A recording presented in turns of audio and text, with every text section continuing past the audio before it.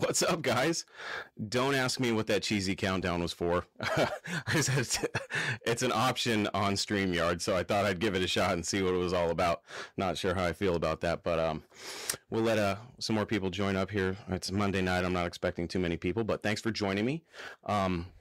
We have been doing a lot of these live editions of the podcast, and I'm really enjoying them, and it's clear that I need more practice. So this is what we're going to do today. We're going to have Project Car of the Week, high performance parts, listener stories, and then we're just going to shoot the breeze a little bit. I'm going to tell you about what's going on with myself and the Mr. Norm tribute truck and how I almost burned it to the ground. I'm sure a lot of you have heard the story, but I did get it fixed. So we'll talk about that a little bit. And I did buy a new daily driver. I traded in my old daily driver, which was a 2012 Ram 1500. It was lifted on a 20-inch. It was a mall crawler. I never took the thing off-road. And it was a 4.7 V8. Okay, so a 1500 lifted with a 4.7 is gutless. All right. So I've been dealing with it for several years now. And it got to the point where I was like, you know what? I need something a little bit more practical. I have a daughter. She's 2. It's really hard to get her up into the truck. And I just wanted something new. Sometimes you need a refresh. And we'll talk about that a little bit. But I did want to mention that I'm going to be at Muscle Cars at the Strip. That's in Las Vegas, September 10th and 11th. It's going to be an awesome event. There's going to be drag racing, a car show, swap meet, vendors, and a whole lot of fun. Mopars 5150 is going to be giving away some Project Muscle Cars on the 11th.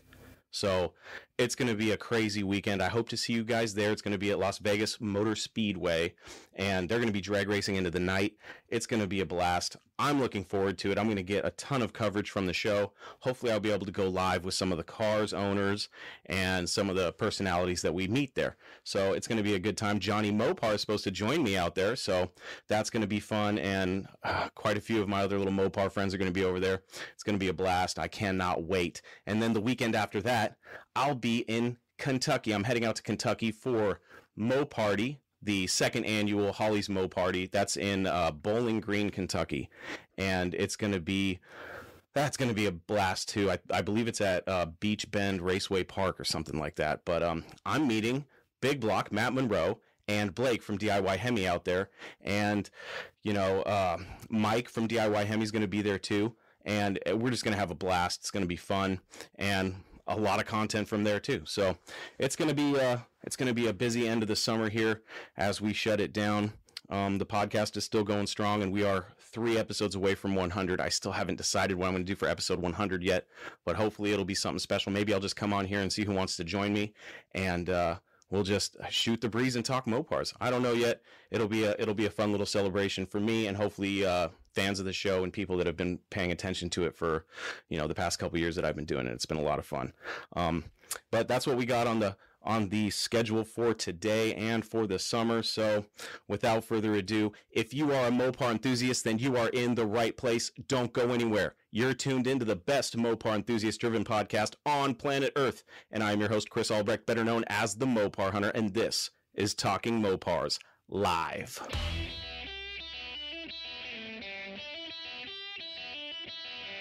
You're listening to Talking Mopars with the Mopar Hunter, your direct connection to all things Mopar.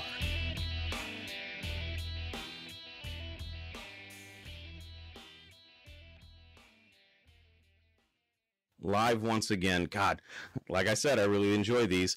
So let's go ahead and get into what I normally do on not live episodes of the podcast. And let's talk about a project car. Now, a lot of you that have been following my Facebook page for a long time have probably noticed over the past couple of weeks that the car postings have slowed down. That's mostly because I want to start transitioning into more video content, and I'm working on the schedule to try to figure out how I'm going to do it. I've got a lot on my plate, so I'm just trying to figure it out. So for right now, if you want to see project cars or a project car every time I go live here, you'll find it on Talking Mopars, the Facebook page. And instead of posting the cars and just sharing the links, I'm probably going to do more video stuff. So it's just a matter of finding the time and getting it all. My life has been kind of crazy lately, so that's why this episode is late. I bought a car over the weekend. It was just a tough weekend. I actually called into work today. I got up at 3:30 in the morning and I said, you know what? I need a mental health day. I literally took a day off and just hung out with my family and just decompressed. And I'm glad I did, because my work truck broke down. What a surprise. So I avoided that mess, but I'll be back to work tomorrow. So I thought maybe before I hit the sack for tonight, I will join the live here and talk Mopars with you all. So let's get into this project car. Let me share my screen here.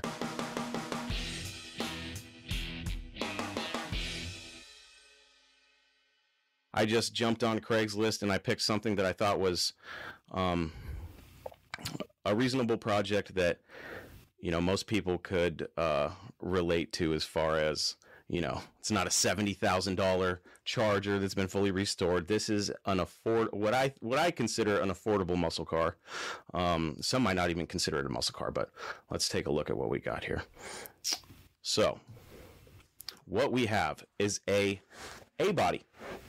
A 1976 Dodge Dart Sport from Nevada, manual trans, factory sunroof car for $6,000 in Fond du Lac, I guess. I don't know. People in Wisconsin, tell me how to pronounce that, because I don't know.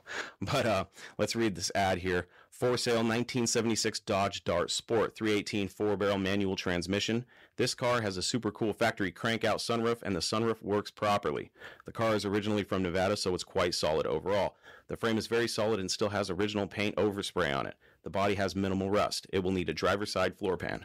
The car runs and drives starts and stops, but is not roadworthy, aka it will need to be trailered home.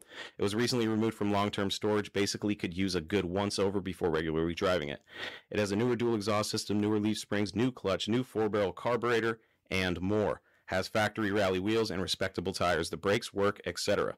It will need a total restoration for show, or just go over the basics to make it into a driver. Starting with a car like this is much better than starting with something that is completely rusted out and been off the road for decades. Car has a clean title. First 6,000 firm takes it. Local pickup in Fond du Lac, Wisconsin. And the owner's name is Dan. If you see the ad, then the car is still for sale. So apparently this Dart Sport is still for sale. It's got a clean title. Odometer reads 70,403 miles. Let's take a look at some pictures up close. Now, I picked this because, you know, it's well under 10 grand, and it seems like, if the picture will load here, there we go. It seems like these cars are starting to come up in price again. I mean, I hear all the time about, you know, people getting these cars for free or a couple $100s, and now they're in the thousands of dollars and they're knocking on the door of 10 grand. I've seen plenty of A bodies, you know, 70, 71, 72 Dusters and Demons go for in the low teens, 10, 11,000. So, you know, when you get under 10, these are the types of cars you're usually looking at, unless you're looking at complete basket cases. This one, you know, I thought it was cool because it had the factory sunroof. But I always promote A bodies as being good Mopar projects because they're so versatile, and there's still plenty of parts cars out there, and they're still reasonably priced. You can still get them for a decent amount of money. I mean, $6,000 isn't you know, a drop in the bucket for a lot of people anyway. I know I don't have $6,000 laying around, but I do think that if you want to get into the Mopar muscle car game or just a classic car game, A-body Mopars make great project cars. The parts aren't as expensive as some of the E-body and B-body stuff that you see, and they're a lot more available than the F, M, and J body stuff. So basically what I see here is it's a roadkill car. You know, I hate to be cliche and say that, but I mean, look at what we got here. Manual transmission, bucket seats, and you can patch that floor really easy if you just want a ratty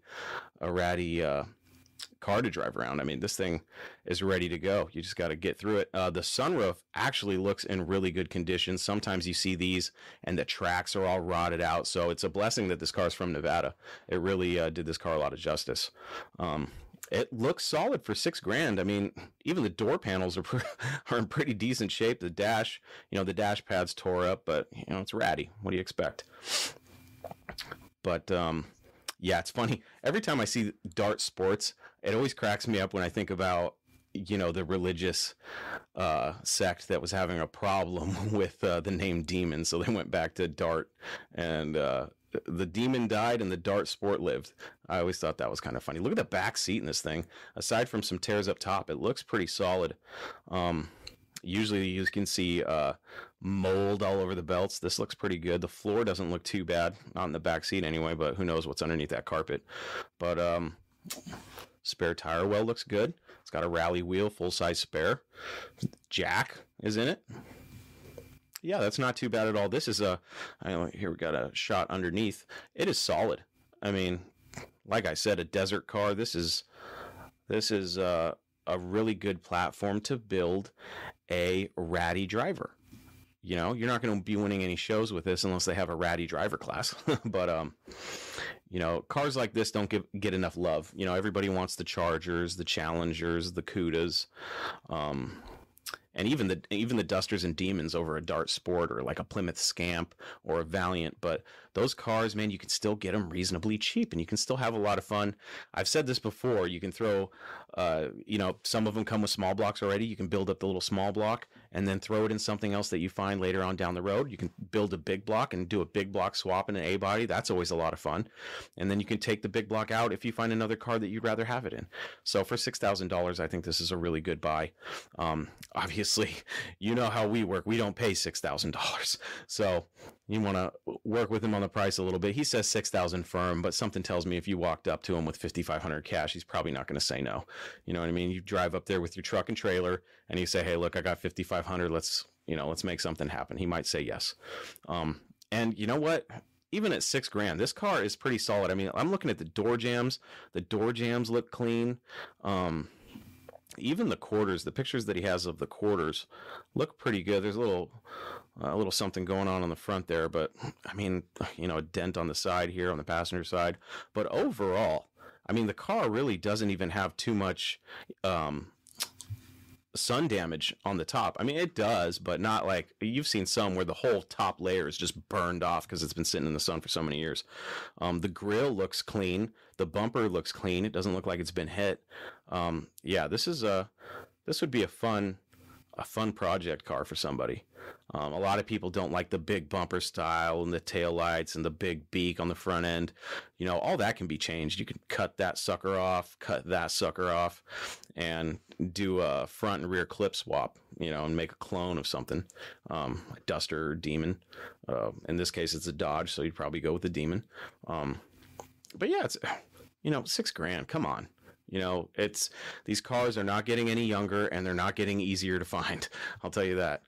But I think cars like this are a good buy and a good gateway drug into Mopars. So that's project car of the week, or of the day in this case, the 1976 Dodge Dart Sport from Nevada in Wisconsin with a factory sunroof and a manual transmission for $6,000. Very cool car.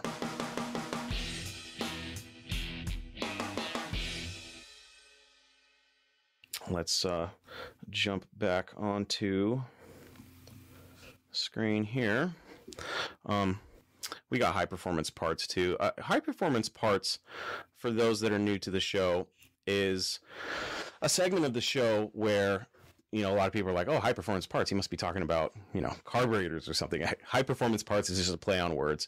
It's basically me featuring a car or cars from movies, TV shows, music videos, things like that. Anytime you've seen a Mopar specifically on the big screen, I'd like to talk about it, at least mention it.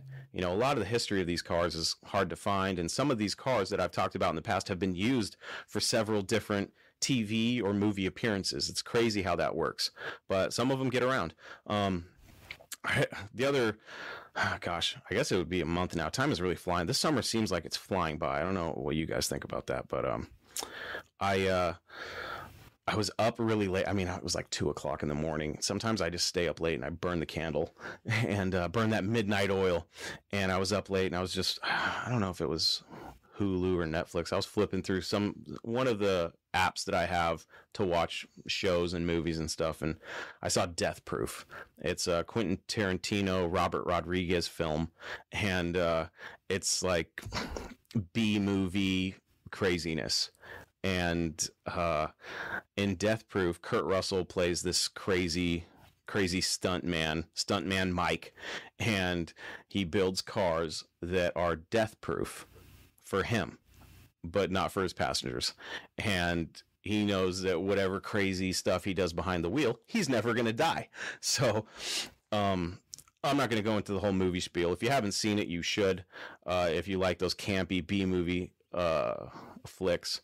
But I actually, to make my life a little easier today, because I knew what I wanted to share for high performance parts, I just brought up an article that I could find. And I actually, when I was looking it up, I found an article that was the 10 best movie Mopars of the past 50 years. So it just so happened that the Death Proof cars were in this one, which I thought was cool.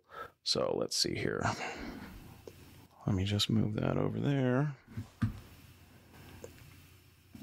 and bring that up. So Death Proof was made in 2007. The cars that are featured in the movie, I'm sure you can see on the screen there, a 1971 Dodge Challenger. According to this article, it was made to look like a 70 RT. That's the white one there, the Vanishing Point style. And the 1969 Dodge Charger with the Death Proof duck on the front of it. That is the Charger driven by Kurt Russell later on in the film. And the Challenger is driven by these ladies, these three ladies. On the hood there, that's Zoe Bell. She's a pretty well-known stunt woman, and she is a badass. A lot of these stunts, she was really hanging on to this hood at like 70, 80 miles an hour. It's insane. But the drivers, Tracy Toms is Kim, so that would be the lady behind the wheel, and Kurt Russell is stuntman Mike, Zoe Bell as this character, I forget her name, but the article, it says why it's awesome, and it says, setting aside the fact that the Mopar chase sequence in Death Proof is packed with references to scenes from Gone in 60 Seconds, Dirty Mary Crazy Larry, Convoy Bullet, and Vanishing Point, can we just direct your attention to the fact that the nearly 20-minute confrontation between a Challenger and Charger takes place with stunt woman turned actor Zoe Bell gripping the hood of the former for dear life. It's one of the most nail-biting sequences ever committed to digital film, and a true love letter to the golden age of car chases. It really was a fun movie to watch if you like car chases. Is it the best car chase featuring Mopars in movies? No, I don't think so, but it's really cool. And if you like action, you like Mopars, go check out Death Proof. It's a ridiculous movie, but I didn't start really enjoying it until the Mopars started playing around on screen. So that's high performance parts. The 1970 clone, so 71 made to look like 70, Challenger RT, and the 69 Dodge Charger featured in Death Proof. That was high performance parts.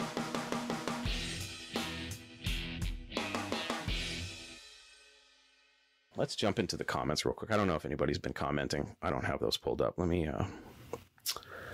Let's get back over here. 2 comments. Mark Moore, what up, brother? What's up, man? Just hanging out. Monday night. Spencer, would love another Duster, just have to finish the Charger first. Yeah, absolutely, man. If you have a Charger, I wouldn't even be worried about a Duster if I was you. It's kind of like Johnny Mopar. He's got all these Chargers, and then he's got one Duster, just the lone A-body in his collection. Michael says he wants to seek his 74 Valiant. Do you know the whereabouts of it? Did it just disappear? Did you clearly you sold it? So do you have any of the information, VIN number, anything like that, previous license plate? Sometimes those things can help if you go to the Department of Licensing and make a friend, see if they'll look it up for you. Some places don't keep records that old. From what I understand, they all went digital at some point and got rid of all their old documents. So some of the old registrations and stuff have been completely wiped out. That's from what I understand, from what I've been told. So it's kind of hard to find those old cars unless you know the person that you sold it to. Maybe you still have the bill of sale or something. It's really hard to track down cars. In the 6 years that I was doing the Mopar Hunter and now the podcast, I have talked to so many people. They've reached out to me asking me to help them find their old car. And as much as I would love to, it is so hard. unless you have something crazy, you have a wing car or like an A12 or, a Hemi car, 446 pack car, something that really stands out from the crowd and that likely wouldn't have been crushed if it was sold or parted out or anything like that. Those are easier to find, but nothing's impossible. You know what I mean? Oh, he doesn't want to seek a 74 Valiant. He wants to sell 74 Valiant. That's cool, man. What do you want for it? Give us some details, or send me you can PM me the link, and I'll put it up on the Talking Mopars podcast page. Rory Wheeler says, been adding to the hardware with the Duster this year. Awesome, dude. I love A-bodies, man. I had one. I sold it just because the project was dead in the water, and it was not going to get done anytime soon. It was not going to see the road anytime soon. I missed that car, but it's water under the bridge. I love A-bodies. A-bodies are great. Man, I've seen some A-bodies where I was like, a lot of the GTS darts really get my engine going, the big block cars, the factory big block cars. I've seen a couple where I'm like, I'd rather have that big block dart than, a 68, Charger RT, not because of the monetary value, but because of how crazy it is that they actually made big block A bodies back then. So I don't know. That's kind of controversial, I guess, but I really like GTS darts and I really like Formula S Barracudas. I still have a thing for the 67 through 69 Barracudas. The 67 through 69 Barracudas. I really love those cars. I've had a chance at a few of them in my life, and it never worked out, unfortunately. But they're awesome. I love seeing them at car shows. I love seeing them on the street, and I hope to see more in people's yards because the ones that I know about, nobody wants to sell. So it's tough. Jason says he's building a 60,000 mile A body. That's awesome. Roy Wheeler says top 40, top 50 first. Wow, first at a local. Oh, hey. Winning trophies at car shows has always been a dream of mine. I don't have a vehicle that apparently is on par with that yet. Even the Mr. Norm tribute truck. I take that thing to shows and I see some of the other trucks that are there and I'm like, okay, all right. Or some of the other patina vehicles that are there. And there's some stiff competition out there, man. There's a lot of cool stuff. I think I'd have to go to a show that is Mopar specific, and they would have to really be fans of Grand Spalding Dodge and those old tin grills, the 72 to 80 Dodge trucks, to ever get an award for mine. But we'll see. I plan on getting some awards once I get everything underneath the truck and under the hood, where I want it to be. The body and the paintwork and stuff, that's going to be left alone. Jason says currently building a 60,000 mile numbers matching 68 Charger 383 HP 4-speed car. That is awesome. 68 Chargers are my favorite Chargers. That is an opinion that everybody has a different opinion of which Charger they think is the best. Some guys like the first generation Chargers, which are cool. I think they're cool in their own right. They deserve respect. I'm a fan of the 68. And I think it has a lot to do with my dad. Back in the day, probably in the early 80s, mid 70s, somewhere in that time period, he was at a wrecking yard, I'm assuming near Seattle, and he saw a 68 Charger and he took the taillights. And all my life, he's had a set of 68 Dodge Charger taillights. And I've always wanted to find a Charger, a 68, that was missing its taillights so that we can throw them in the Charger. And I do know of a 68 Charger RT that does not have taillights. And it's actually a car that I've been wanting to do a live video on for the Facebook page, which these live videos I've been doing have been, man, I've been getting a lot of hate. People think that I'm just trespassing on people's property. It's really funny. I had to stop reading comments. So if you comment on my posts on the Talking Mopars podcast page, I look at some of them. Some of them I just let be, just because who has time to read through a bunch of troll stuff, And I appreciate everybody that leaves cool comments and nice comments. It's just, it really is impossible for me to reply to everybody. I wish I could. I wish I had that kind of time. I just don't. And when I go on there and I see just garbage comments from garbage people, it annoys me. So just know that if you do post a good comment, there's we'll say 60% chance I'll see it. And if I see it, I'll like it. Michael says, he's building a 72 Duster, just trying to finish up 318, board 30 over. Awesome. Spencer says, also love the tin grill trucks. I had one. Those also make great project Mopars. You know, much like the A bodies. I love them for project cars, and the C bodies too. The C bodies don't get enough love. I know I feel like I have been neglecting them on this show, and I feel bad for that because I know there's a lot of people that are into C bodies that listen and watch the show, and I love C bodies. Every once in a while, I'll see one where I'm like, God, that would be such a cool hot rod. You know what I mean? Some of them have the ability to pull off the muscle car feel, you know what I mean? And some of them, the big body sedans, it's a little bit more challenging, but it can be done. I've seen it. Billy says, I know of a 69 CUDA 383 4-speed car. It's a basket case, but the body is very solid. Almost bought it a week ago, but bought a 65B body instead. Billy, how much did the guy want for the big block CUDA? That's cool. Oh, I posted a video. Some of you may or may not have seen it. It's the one where there's a couple Barracudas behind a fence at a storage facility. And I kept saying CUDA in the video when I was referring to the 70, and I got roasted for it. And like, I do know the difference, but I'm so used to saying CUDA that I just say CUDA. So, you know, sue me if you want, I guess.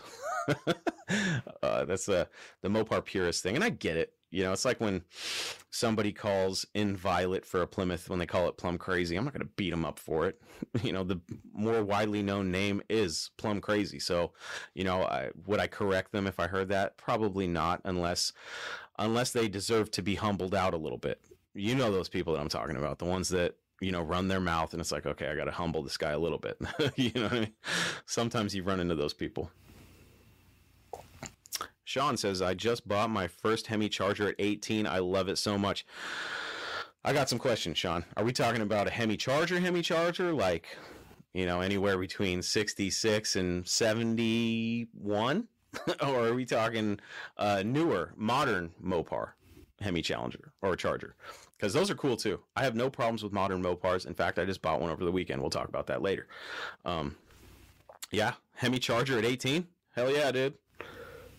Billy says that the big block Barracuda is $5,500 in Indiana. That is insane. Especially if it's really solid. Is it, Billy, is it all put together? Does it have all the parts? What's it missing? Sean says, no, an RT LX platform charger. Yeah, I wish when I was 18 I had something that cool, dude. I didn't, man. I did not end up with a muscle car. My first car was an import. It was a little Honda Civic. I'm not ashamed to say that because I knew in time as I grew up and as I got a job and as I got my feet, you know, planted firmly in the dirt that I would be able to afford Mopars someday. I still have a little bit of resentment towards my dad because there was a 70 Duster that I wanted and there was a couple fastback Barracudas. I think one was a 68 and one was a 69. I wanted all three of those cars at different times, but each time my dad wouldn't help me pull the trigger and I didn't have a job. You know, I appreciate kids that work hard, make the money and go buy their cars. You know, I was in a weird living situation, so it was hard for me to get to work and to save the money I would have needed to get any of these crazy cars. You know, when I started working, I was busting tires at a tire store for, I think I started at like just over $7 an hour. So, and it was an after school job. So I worked 2 hours a day and then 8 hours on Sunday. So, I really couldn't afford anything back then. So even having a Honda Civic was putting fuel in the tank for that thing was a stretch, but here we are now. Now I have my Mopars, and I'm very happy to have had them. But hey, if you're starting off with a LX platform charger, that's awesome, dude. I love the aftermarket support for the modern Mopars. I think it's great, especially with the Hemi stuff. I don't think that in this spectrum here, with Talking Mopars and the Mopar Hunter, or what it was before we transitioned to completely Talking Mopars podcast. I don't think I've shown enough love to the modern Mopars, and that's my bad. I do love the modern Mopars. I've always been critical of the stock cars that I see at car shows and stuff. And hey, it's really not a knock. If you're proud of your car, show it.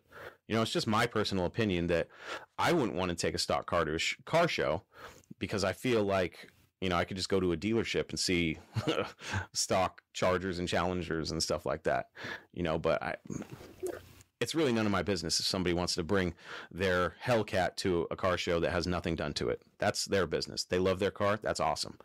I have noticed a weird correlation between the import scene, because when I was in high school, it was right when Fast and the Furious came out. I think I got my license and Fast and the Furious came out like less than a year later. So the import scene has definitely, or the tuner scene, whatever you want to call it, has definitely influenced these modern Mopars. Like, I go to these shows and I see some that are completely stock with just a bunch of blinking lights, and I'm like, wow, they're showing these cars? It reminds me a lot of the tuner scene back in the day, and it still exists now. I've gone to a car, except for one thing I've noticed about these tuner cars lately is everything has gotten to the extreme. You see their wheels and tires that are cambered out so much that it's like, how can that even be safe to drive? You know what I mean? It's insane. But I'm a fan of cars, and I'm a fan of the ability to take a car and create something that is individualized to you. Something that you like. So it's a lot of cars that I see aren't my particular style, but I appreciate that somebody took the time, even though I don't agree with their build. I appreciate that they love their car so much that they invest the time and money into building it. That's cool. But anyways, enough of that. My buddy Paul. Yep, my first job was at Baskin Robbins and bought my first Roadrunner at 17. Loved it. Man, you're lucky. I would have, how many scoops? You know what I mean? I would have scooped all night long for a Roadrunner at 17.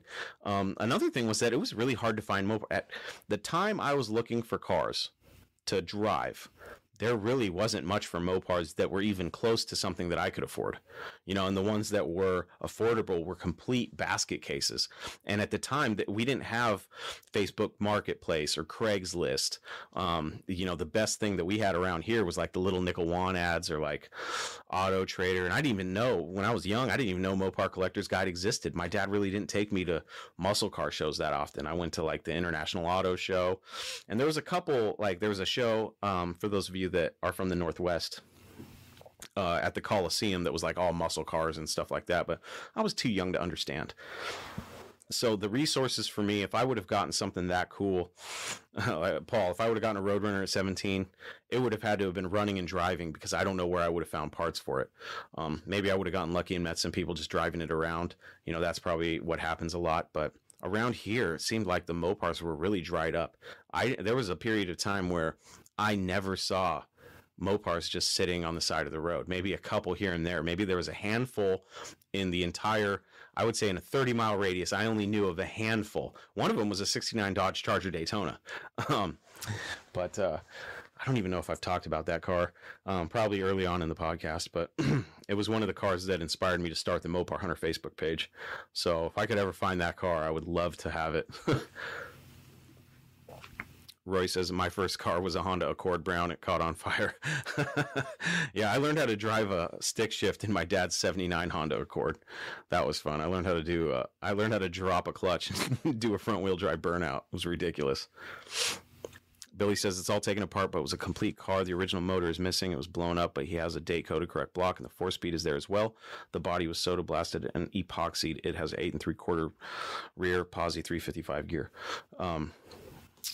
5,500 for Billy's talking about a big block Barracuda 69 project car that is for $5,500. It sounds like it's solid, needs some work, but gosh, big block A bodies, man, they're awesome. Sean, I would have loved a Roadrunner at 17. Damn, yeah, me too, buddy. Mopar, we know who that is. What's up, buddy? Sean says, I learned to drive stick in my dad's 72 Triumph TR6. Those cars are so cool. They're small, man. I see them every once in a while. Gosh, I wouldn't want to get in an accident in one of those. Back in the day, I had a. I'm not sure if I've ever talked about this. Back in the day, I had a few of them just because they were all I could afford, and I thought they were kind of cool. I had Honda CRXs, the little 2-seaters, and I got in a car accident with one.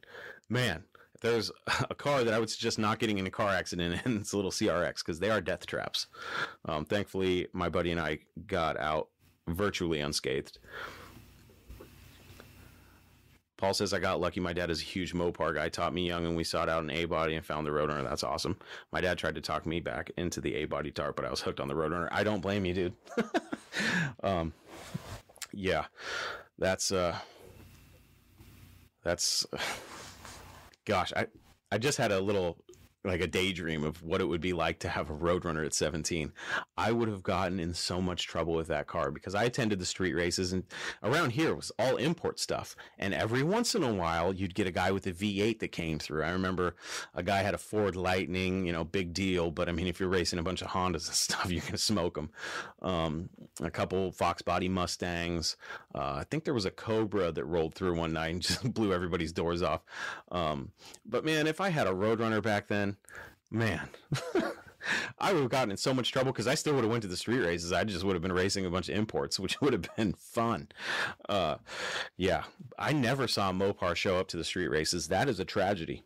That is a tragedy. It would have been me had things worked out differently, but they didn't. So I'm pretty sure, though, that it probably worked out for the better because I would have gotten in a lot of trouble. I got caught street racing a Honda once. I've never talked about that because I'm ashamed of it.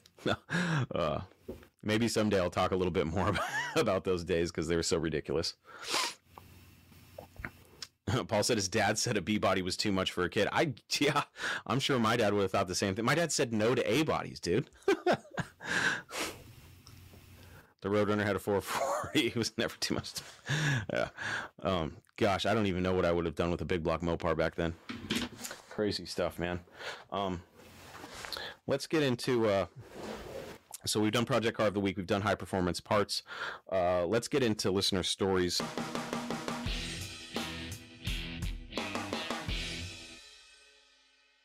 I think I have a voice message. It might be from Tad. I don't know. Let me just see here. So we have one voice message. It's 23 seconds long. Let's see what this voice message is. Let's make sure that the volume is up here. Hopefully you guys can hear this. Let's play it. Hi. I just want to say I really love your show.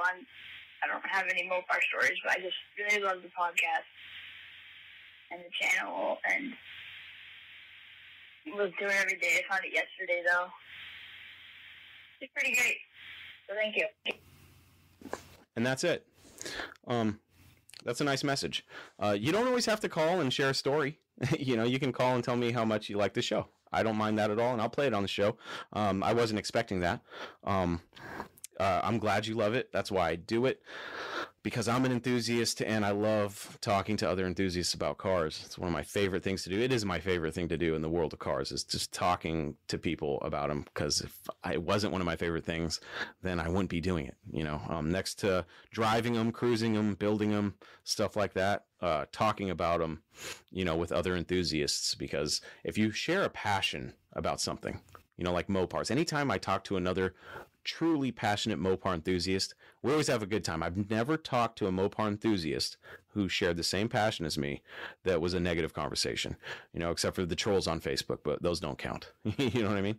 I kind of... Let me know in the comments. Should I call this person right now, live, and see if they want to talk on the phone? I don't know if could I get sued for that? I think that would be kind of funny. I don't know if it was the voice was really low. I couldn't tell if it was a female or a young man, you know, and I don't want to be offensive. I would really like to call them and find out some more information, you know, how they found the show, how enthusiastic about Mopars they are, you know, something like that. But maybe we'll try that another time. I don't know if it would be a good idea to call somebody live on a show like that.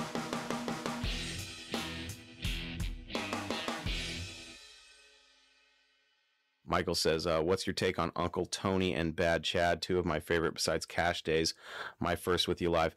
Michael, funny story. So let me tell the quick Uncle Tony story. So back when I was running my Facebook page that was formerly known as the Mopar Hunter, where I was just sharing cars that I found on Craigslist and stuff, I've always been a fan of podcasts, and I've listened to pretty much all the automotive podcasts that I could consume that had anything to do with Mopars. Any episode that had a Mopar involved in it. That's actually how I found out about Blake from DIY Hemi. I was listening to the Muscle Car Place with Rob Kibbe, and he had Blake on, Blake Anderman from DIY Hemi. And shortly after that, I reached out to Blake, and our friendship sprouted from there. So I was just looking all over the podcast networks and stuff, looking for episodes of any content relating to Mopars, and I realized that there was no podcast specifically dedicated to Mopars.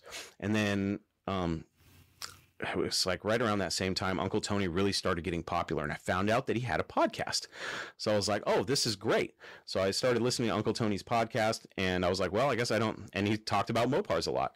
And I was like, well, I guess I don't need to start a podcast. And what's funny is before I started listening to Uncle Tony's podcast was that I had bought the domain name for Talking Mopars.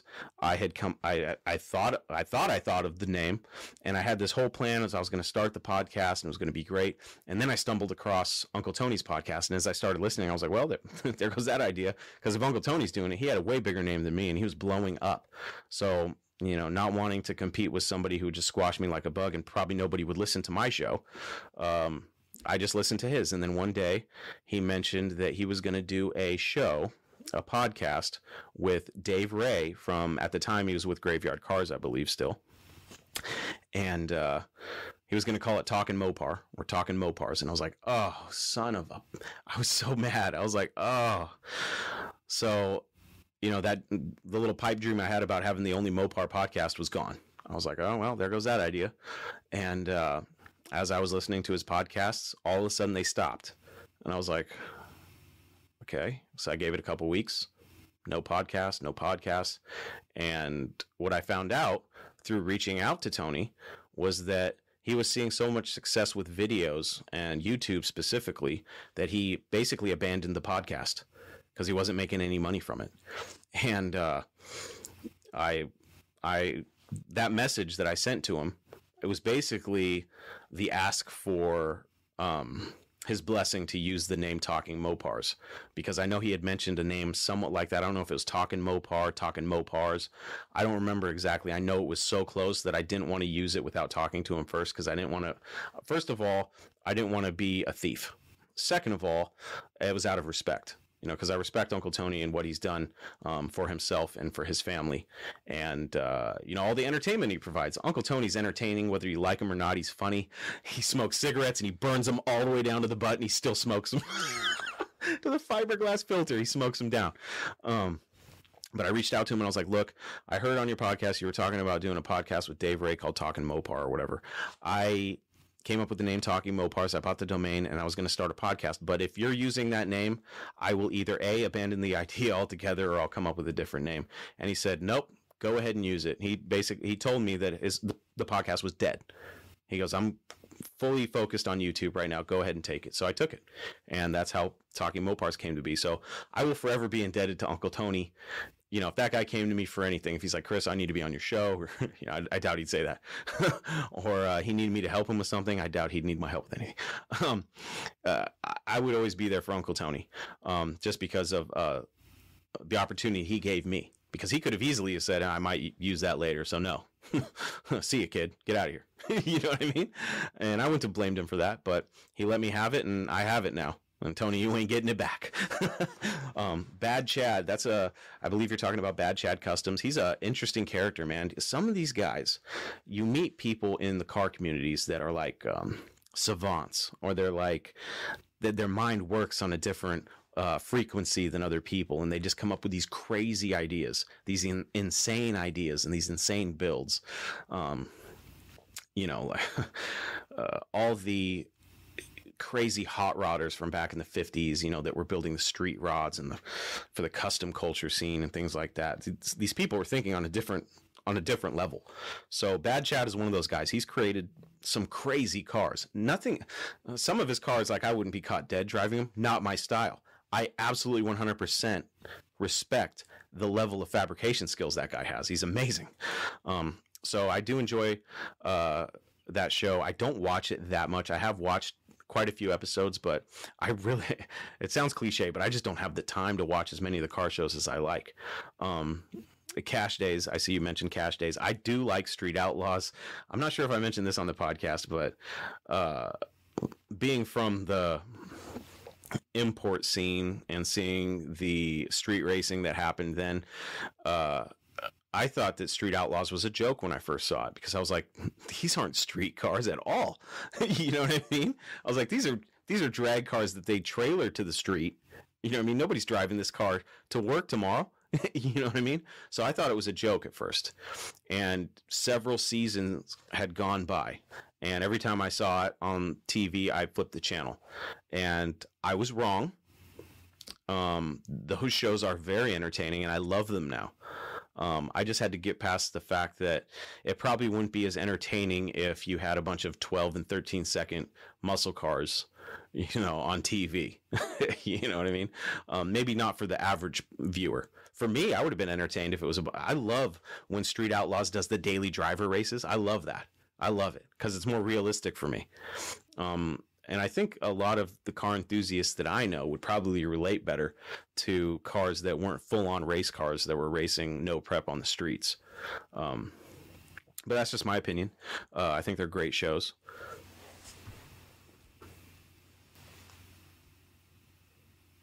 And thanks, Michael, for joining me live. First time. I hope you enjoy the show. Hopefully it gets better in time.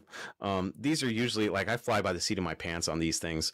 When I'm not doing a live and I'm just in here just recording my podcast, I can hit stop, rewind, edit whenever and however I want. When it's off the cuff and live, sometimes I trip over my words and stuff like that. And I'm sure I've said some wrong things, but, you know, that's all part of the fun. My buddy Blake Anderman from DIYHemi.com. Wahoo! In for a random comment. Mopar. Awesome, buddy. Big Block is in the house. Mopar or no car? My buddy David Dreyer. What's up, buddy?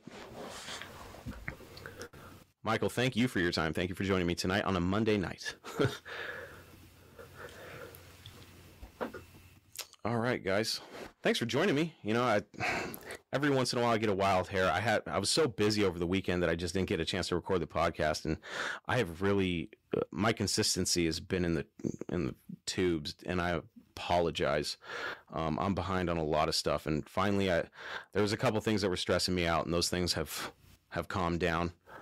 One was the Mr. Norm truck, which I suppose we can talk about now. I don't know how much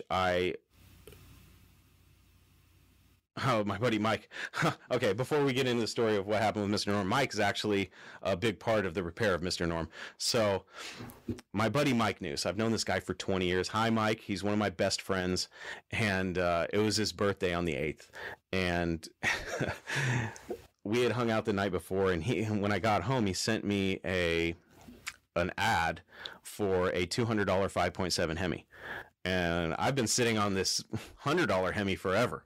And I knew that his birthday was the next day. And I was like, hey, you want a Hemi for your birthday? You know, because Mike, you're a good buddy. And you're the only person I know that has 2 Talking Mopar stickers on their vehicle. I don't even have that. And you have an old school Mopar Hunter sticker on your truck, too. So you deserve that Hemi.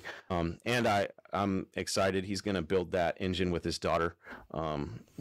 And just the fact that you're getting your daughter into cars, especially Mopars, you know what I mean? That's cool for me. And I'm a big fan of Hemis, and I have some connections in that game. So it'll be fun to see. Mike is a technician, a Honda technician, and this is his first Hemi build. So it's going to be fun to see what he does with it. I know he's already got it torn down, so that's good. Can't wait to see what you do with it, man. Obviously, I'll be watching that very closely.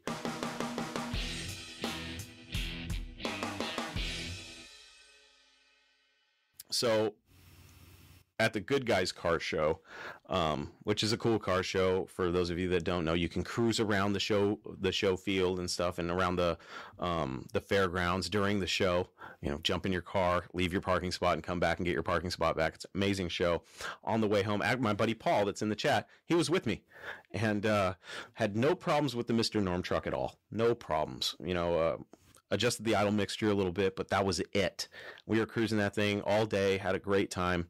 I dropped him off, and on my way home, I'm not sure I shared this story on the podcast, but I'll try to make it brief if I have.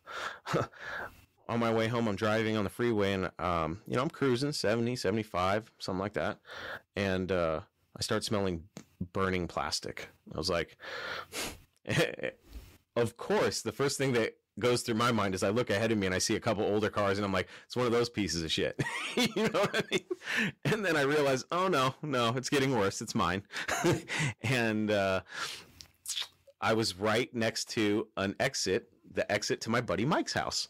And him being a technician, I knew that, you know, if I was going to pull over anywhere, it sure as hell is better to pull off at his house, because I know he's got some tools, rather than on the side of I-5. You know what I mean? So I had a split-second decision, because I was like, I think I can make it home. I don't know why the hell I don't even know why that crossed my mind. But I quit thinking like an idiot, and I got off the freeway, went to his house, pulled up in front. He came out because he heard the truck. I popped the hood, and I looked at the wiring harness, and all the wires that went from the alternator all the way up, the whole engine harness was literally melting. Like real time melting right there. So bad that the insulation had come off nearly all the wires. It was crazy. And I was on the street, and it's like, fire it back up, pull it into the driveway. And I'm like, shit. And I'm thinking to myself, this thing is going to burn down right here. Get it down there, shut her down, realize I need a whole new engine harness. I order a whole new engine harness on eBay. And I don't think I told this part of the story yet. I got the harness, opened the box, and it's for a 77. I have a 78. Dodge D150. And I was like, I don't know if there's a big difference here. I don't know if this is going to be a bad or a good thing. I guess we'll find out. So I laid my old harness, what was left of it, out, and laid the new harness out. And there was only a couple things that were different. Other than that, it looked like it would go in. So we threw it in there and did a couple little modifications, and the truck fired right up. No problems. I drove it home the other day. No problems. I need to take a little closer look at everything, and I haven't had a chance to do that yet, but I will. And I'm glad that Mike still lives in the old neighborhood, because that really saved my back. I would hate to have had that thing towed, because it is low, and I just imagine, even if they brought a flatbed, unless they had pieces of wood to pull it up onto before they winch it up the rest of the way, it probably would have ripped the front spoiler off, unless they had tools, and I didn't have any tools. I also didn't have a fire extinguisher, which I now have in the truck, so that problem has been solved. But the other news is that I traded in my 2012 Dodge Ram 1500 with the 4.7. It was blazing saddle pearl, I think is the color. I thought it was a beautiful color, but if the truck hadn't been lifted and didn't have 20s and big tires, it probably would have looked like an old man truck. But I loved the truck. The problem that I always had with it was that it was a 4.7 and not the Hemi. It was, you know, it had like 310 horsepower, but it was still, when you're trying to push a big heavy truck like that, it's not going anywhere fast. I pulled the Mr. Norm truck home with that truck, and it was struggling. It was so pathetic. My buddy that was with me on that trip, he's like, "Are you flooring it?" And I just looked at him. I was like, "Shut the yeah, I'm flooring it, dude." So I was still making payments on it. It had over, because I rolled over. I had a 2001 Dodge Ram 2500, short bed, black, extended cab, turbo diesel, loved that truck, but I was broke a few years ago and I didn't have the money that, I'm not rich now by any means, but I have more money than I did then. And I didn't have enough money to go through the entire fuel system. So I ended up rolling over and getting another truck, which is the truck I just traded in. So I had negative equity in that thing. And because of the chip shortage and everything else going on, it's a bad time to buy a car unless you're trading something in because you can get more for your trade. And in this case, I still had a couple grand of negative equity, negative equity, and I broke even. So that's all I asked. So now I didn't roll anything else over. And I got myself I know that at the beginning of the year, I was looking for a Scat Pack charger. And I was actually just recently looking for him again, and I had a long discussion with my wife. Yeah, of course. And I really did decide. I had to really think about it, and I thought that the Scat Pack charger probably wasn't the best decision for me just because of where I live, and I don't really have a vehicle that I can drive in the snow or in inclement weather, and I wouldn't really want to drive a Scat Pack charger around in inclement weather. Call me a pussy, but I just wouldn't want to do it. So I had one requirement with the next vehicle. I said it has to be a Hemi. I can't be doing the Talking Mopars podcast and go buy a newer Mopar and not have it have a Hemi. You know what I mean? I did that once, and I've been miserable for 5 years. So we decided that a Durango would be a good choice. And I've always liked Durangos. My friend Dustin, back when I was busting tires at 16, his dad had, what year would that have been? 2000 or 2001, dark blue Durango RT with the Magnum 360 in it. I loved that thing. I thought it was awesome. It sounded good. And for a while there in like the 2000s, the Durangos really got shit ugly. They were ugly. That's just my opinion, of course, but I thought they were ugly looking.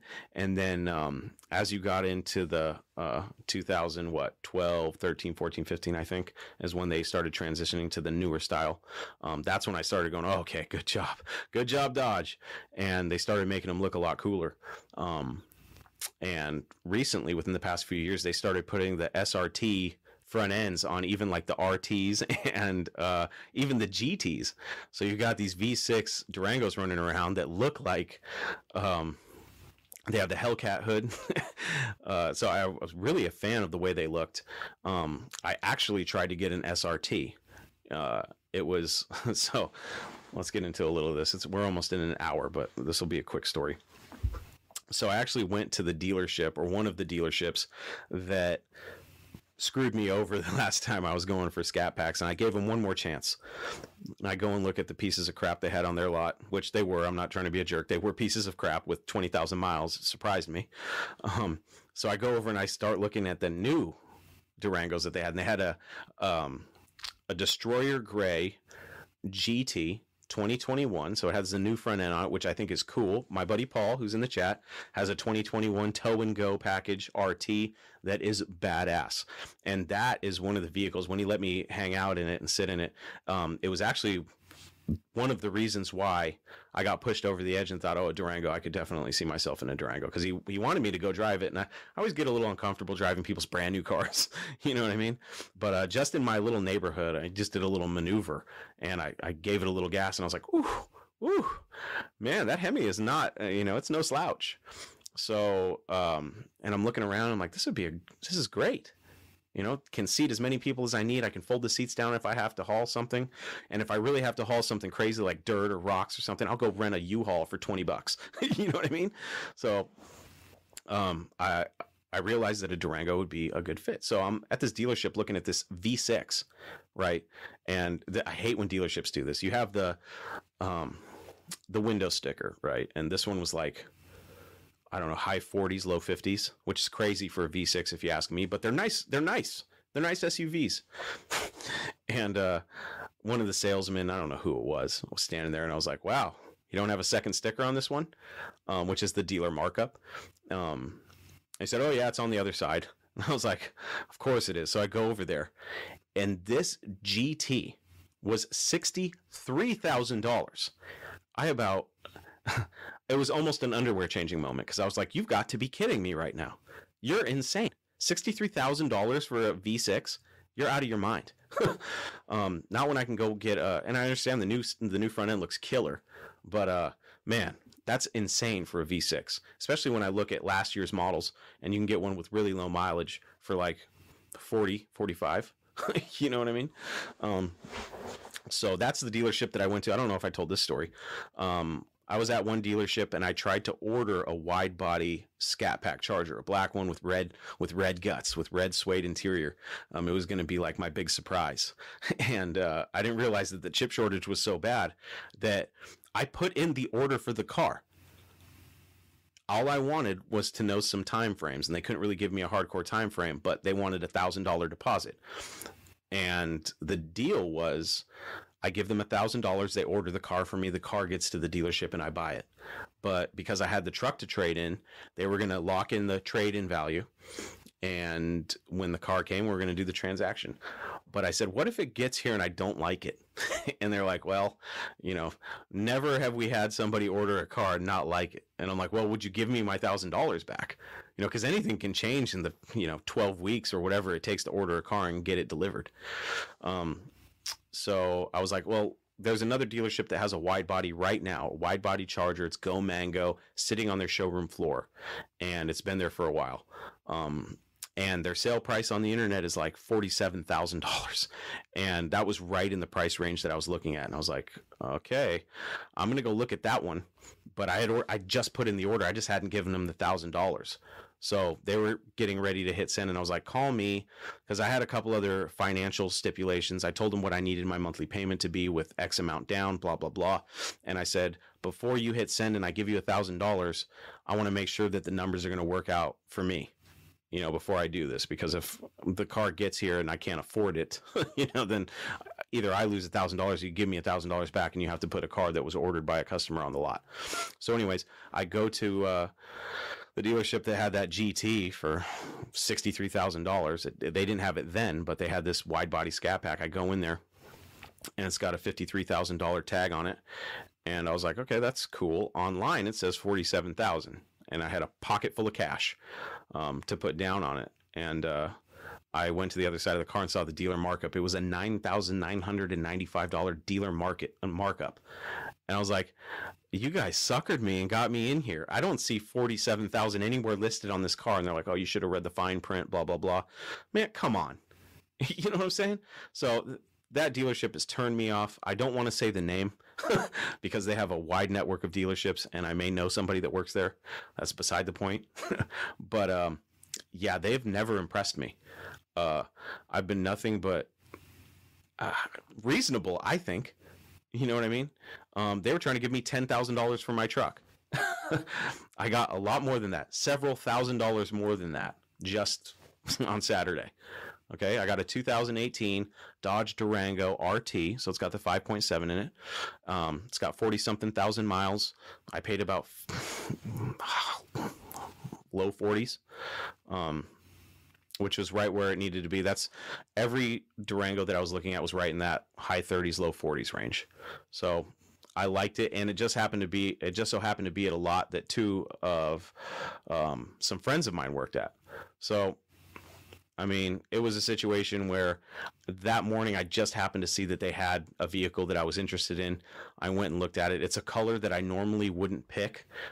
It's billet silver metallic. And when you're looking at used cars, there's a lot of Durangos out there to choose from.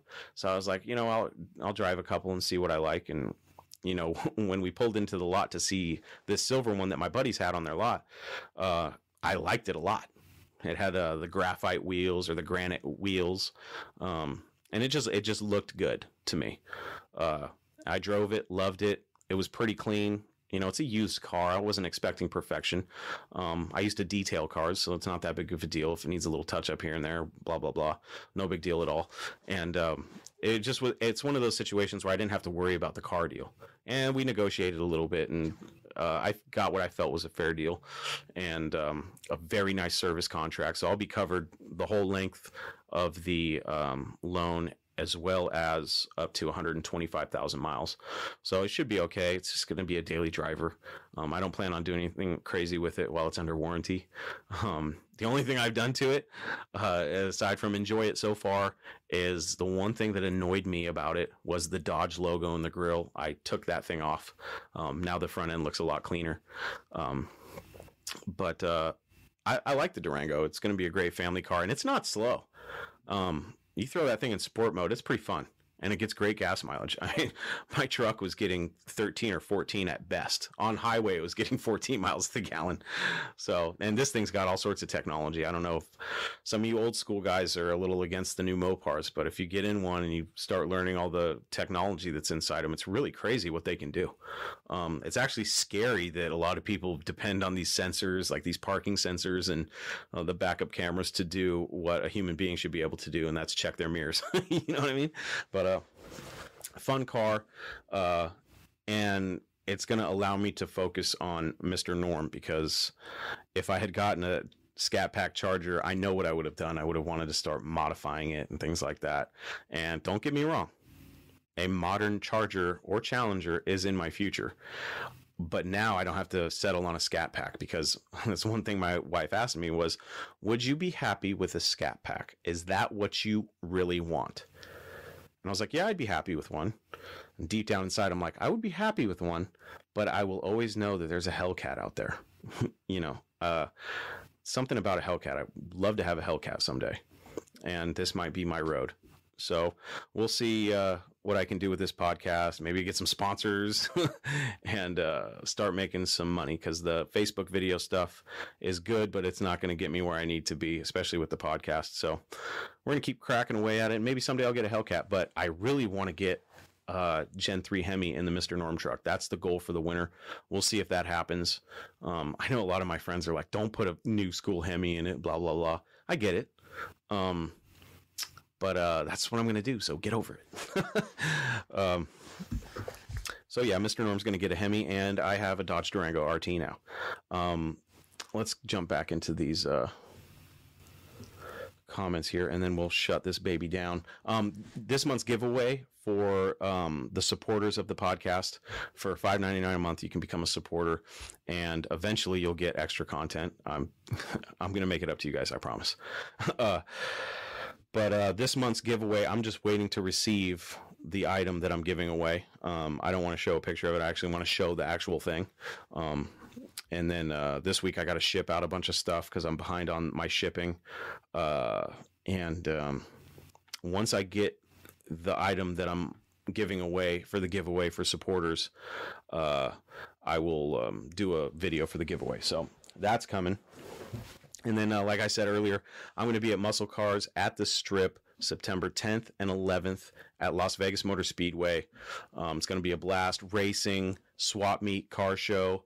Vendors are going to be there. And Mopars 5150, they're going to give away some project cars to veterans. So that's going to be a lot of fun. And then the week after that, I'm heading to Kentucky for the second annual Mo Party, Holly's Mo Party, once again at Beach Bend Raceway Park, I believe. That's going to be a lot of fun. So my plate is full coming up next month. There's going to be a lot of content coming, guys. I cannot wait. And there will definitely be some exclusive content for my supporters. So that's going to be a lot of fun. But, you know, we're just over an hour. I was only planning to do a half an hour. Let's get back into the comments really quick, and then we'll shut her down. David says, busy at work. Yeah, me too, man. I've been working 55, 60 hours a week. It has been kicking my ass. 318 Steve. What's up, Steve?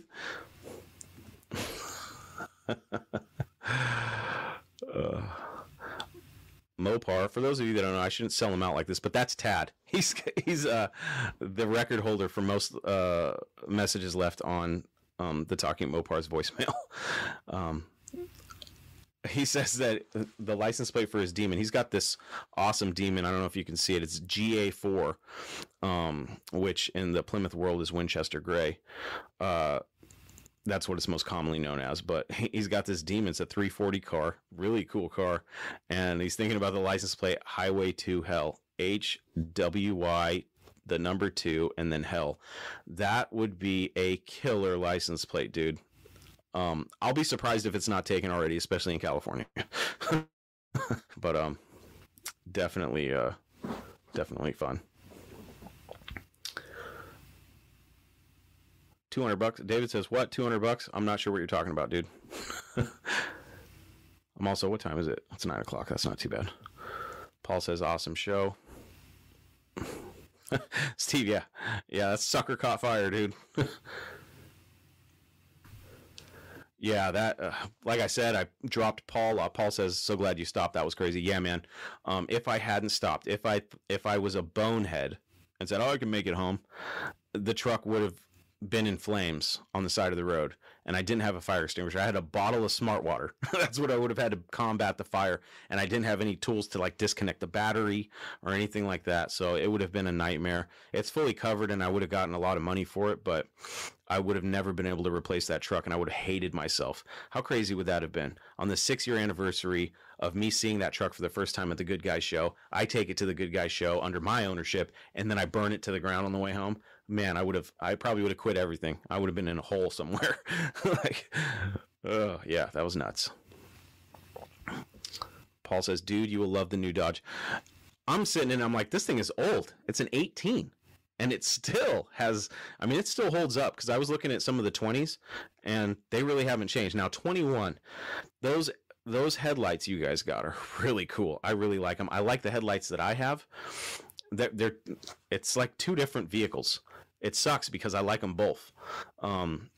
But Paul, yours is, I really like the paddles for the switches inside. I think that's a cool, I do like that better than mine. I think the little paddle, switches, I guess, buttons for whatever accessories and stuff.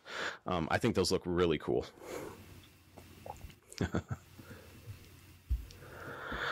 Yes, sir. Someday I will have a Hellcat. Cameron, a buddy from work, says, you're thinking 98 RT, but you'll love the Hemi. Had mine for over 5 years and still love hitting the throttle. You know, I have no issues at all with 5.7 Hemis. They are no slouches. Now, are they as fast as a 6.4 or 6.2 supercharged Hellcat? No. But let's be realistic. I've driven Scat Packs, okay? They've got a little bit less than 500 horsepower. It's like 485. Less than that to the wheels. And they're fast. Now, I know that some people, I know they're not fast. You know, they got Hellcats or, Hellcat Red Eyes. Those things are ungodly. You know what I mean? These Scat Packs, though, I was like, God, if I had something this fast, it's hard for me in the 5.7 not to put my foot in it and leave it in sport mode all the time. You know what I mean? And I'm not saying that the 5.7 Hemis are fast, but they are sure as hell not slow. I'll tell you that right now. They are not slow. I'm sure if I lined up the Mr. Norm truck and this Durango, the Durango would walk it. It would be gone with 7 people in it. You know what I mean? It's a comfortable car. I got a power sunroof. I haven't had a sunroof in years. Nice interior. It's got the black leather with the red stitching and the RT in the seat. I like that. And I'm not really a silver guy, but I also wasn't a brown guy. And well, I am a brown guy, but I wasn't a brown guy as far as cars go. Until I got my last truck. So you never know. And every time I look at this Durango now, I'm like, okay, I think I made the right color choice, because everybody goes black, white, octane red, which is the color Paul's is. I love that color. That color is awesome. But I didn't want to bite Paul's style, So my buddies had the silver one. If it had the regular stock, like bright finish wheels, I probably would have been a little bit more turned off. The reason why I liked it so much is probably because it had the graphite wheels and not necessarily the black ones. I don't know. It looked good on the billet silver metallic. So that's that. Paul says a GT for 63. Yeah. His was 64 for the RT. I don't know where we'll talk offline, Paul. I'm not sure where you got yours, but you definitely got a deal, because I remember you telling me how much you paid for yours. That's why I laughed at the guy when I saw 63,000 for a GT. Get the hell out of here. I was just online before I bought mine, looking at a 2018 billet silver metallic, SRT Durango, because I was about to pull the trigger and go, you know what, if I'm going to get one, I might as well get the SRT. It was $20,000 more than I spent, and the payment, because I'm not rich, I don't got cash like that. The payment was almost $1,000 a month. I was like, this is retarded. I cannot do that. That is ridiculous. I would be stupid for doing that. So I made the decision that I didn't need an SRT Durango, and that that kind of money, that extra money that I would be spending, can go right into my van, or preferably the Mr. Norm truck. So I think I made a good decision. Yes, it is ridiculous, Tad, how much the new cars are. It's crazy. But sometimes you can get a good deal. You know what I mean? You just have to look in the right place and not go to a dealer that has $10,000 markups. It's insane. How you can get away with that, I have no idea. Tad says, I don't feel so bad now paying such high prices for classic Mopar parts. No. Paul says, want to race? No. I don't. Yeah, no. No, I don't want to race, Paul. Although, I will say this. How much more power does yours have? I think they're pretty equivalent. And so it's going to be about the whole shot. You know, do you leave traction control on, Paul, or do you turn it off? You know, there's a couple how hard do you launch it? You know, if one of us pulls whole shot, you know, race is pretty much a done deal. But no, I don't want to race you, Paul. Yeah, Tad's talking about the cars that are like super technologically advanced. I don't mind like the backup camera and stuff. That's okay. But like the Teslas and stuff that drive themselves, that is a disaster waiting to happen. I've heard talks about semi trucks that are autonomous that are going to drive themselves. I'm like, all right, we'll see how that works out for you.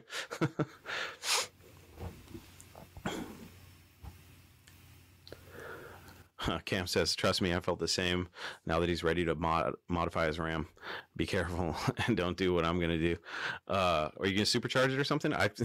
I'd be lying if I didn't say that I spent like a good hour or two since I bought that Durango looking at superchargers, but I'm not trying to avoid the warranty.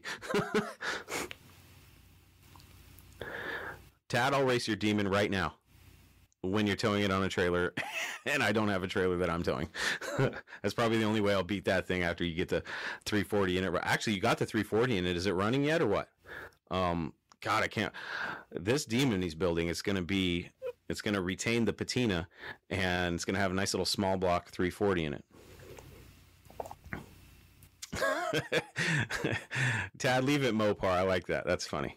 Because then I'll feel funny selling you out every time. Going, hey, don't be fooled. His name's really not Mopar. It's Tad.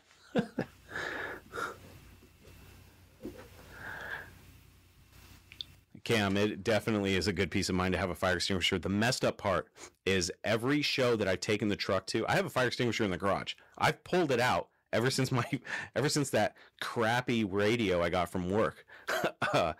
Almost burned my truck to the ground. This is the second time my truck's almost burned to the ground. I started bringing that fire extinguisher with me to car shows and cruises and stuff, and I take it to good guys, and I didn't grab the fire extinguisher. What the hell I was thinking, I don't know. Michael says, I keep trying to update my car's warranty, and they keep hanging up on me. There's a company called Uproar, so UPROAR.car. I think it's .car, but they're a Seattle-based company, and they do warranties differently. So you pay monthly, and their coverage is pretty good from what I've seen. You can't lock in for a long period of time. I think you have to reevaluate every 3 years or something. But for the crazy plan, it's like I want to say $40 a month. Which, you know, if you sit down and you work a car deal, the service contracts that they offer, you know, are negotiable. You can spend $5,000, you can spend $3,000, you can spend $1,500. You can work it into the deal. The thing with car dealers is they'll work the numbers one way or another. You know what I mean? I got friends in the car business, and I know that they could give me a better deal than I got.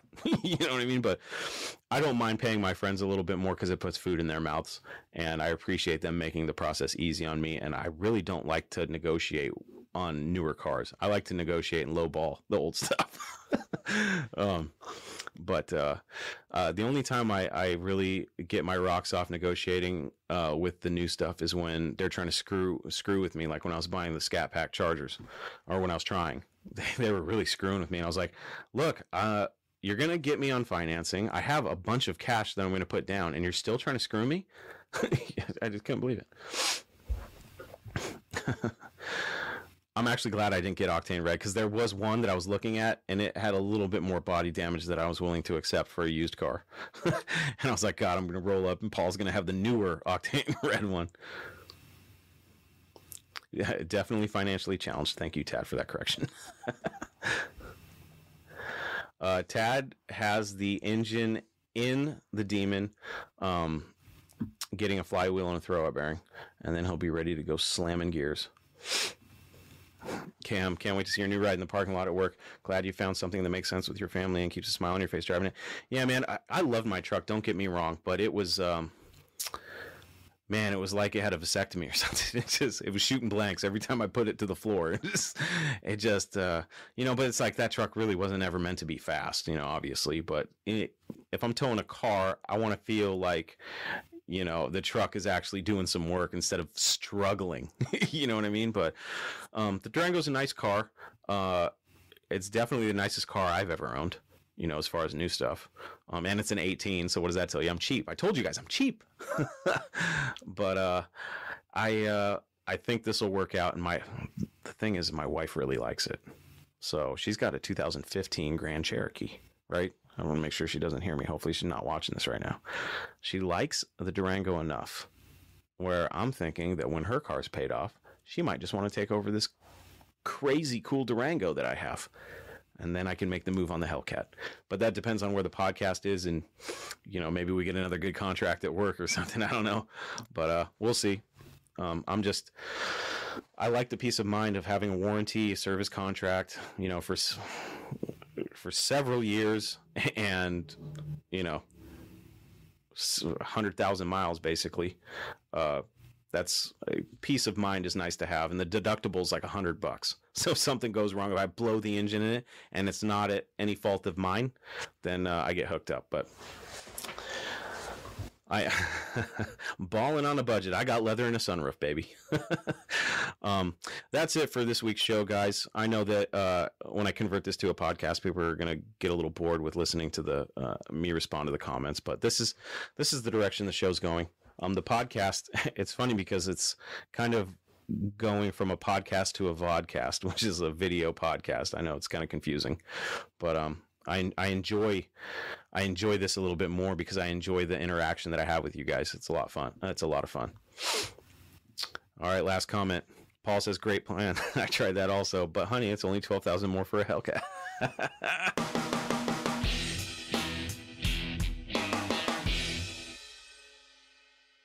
And on that note, thank you for joining me, folks. For everything you need to know or want to know about the podcast, please visit TalkingMopars.com. And if you have any questions, comments, complaints, Mopar stories, or anything else on your Mopar addicted mind, you can reach me by email, chris@TalkingMopars.com, or you can send me a voicemail to my voicemail box at 209-28-MOPAR, and I will play your message on the show. That's it, folks. Catch me at Muscle Cars at the Strip, September 10th and 11th in Las Vegas, and at Beach Bend Raceway Park for Holly's second annual Mo Party the weekend after that. I think it's the 17th. It's going to be crazy, folks. But that's it. Thank you. And we'll see you next time. No Mopar left behind. My name is Chris Albrecht, and that was Talking Mopars live.